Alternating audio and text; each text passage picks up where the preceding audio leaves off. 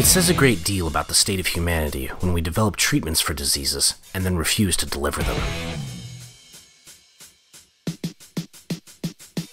Hit me.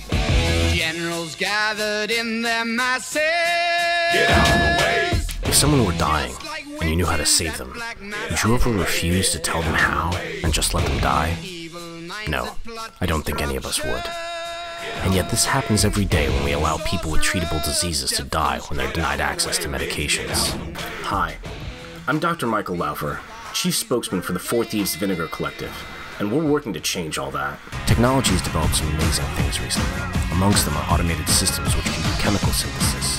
The ingredients are placed on delivery tubes, a program is run, and at the end, you have your chemical end product.